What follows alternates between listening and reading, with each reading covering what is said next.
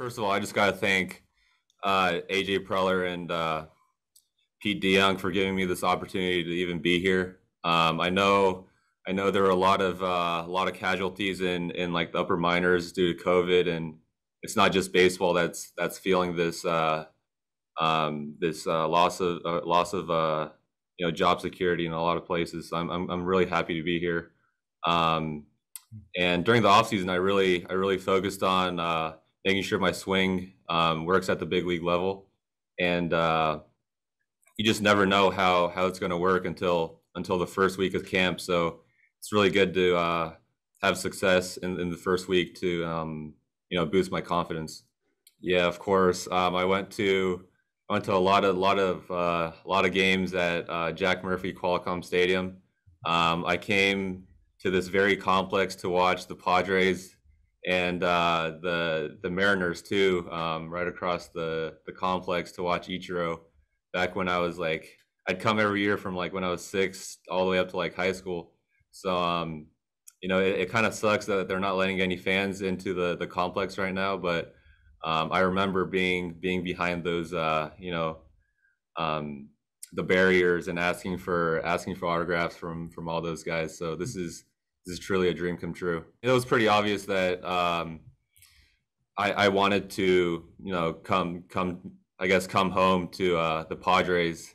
Um, and when I saw the wild card games last year on TV, and then I saw how San Diego reacted.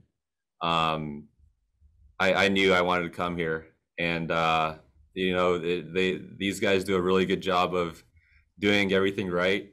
Um, and there's they when they have to pay guys, they pay guys. When they need to trade for guys, they trade for guys. Mm. And I think it's really huge for during the off season as a player. It's kind of hard um, to stay motivated throughout the whole off season because it's so long and you do the same thing every day.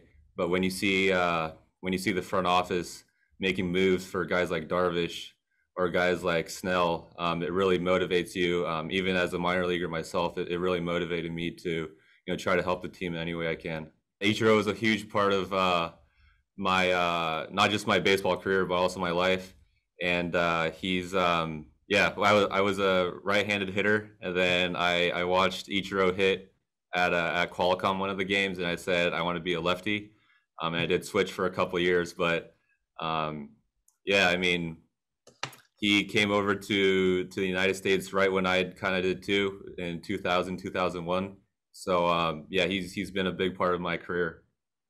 When I first signed, they told me to bring every glove I have, and I think it's pretty obvious that um, the front office really values athleticism and versatility throughout the whole organization. So I'm very comfortable in the outfield, and yeah, I'm just doing anything I can to help this team.